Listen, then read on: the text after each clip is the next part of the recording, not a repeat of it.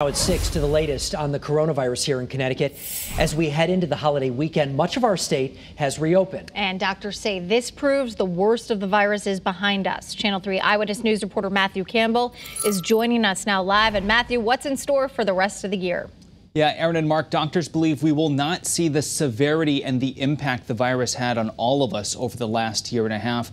Talking with experts, they believe we really turned a corner and point to this chart showing you the state's battle with the virus. I want to show it to you right here. You can see it here with the initial spike in March and April 2020. We had a summertime lull before another little spike in late fall and winter. Doctors say the vaccinations have played a huge role in getting our state reopened.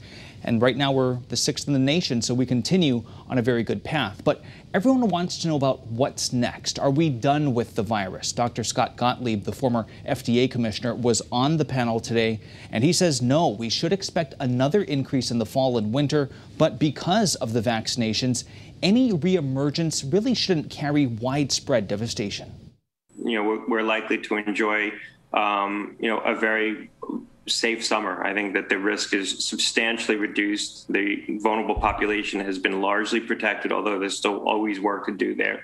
And while we continue to face risk heading into probably the winter, more likely the winter than the fall, we still have vulnerable communities here in the state and elsewhere around the country.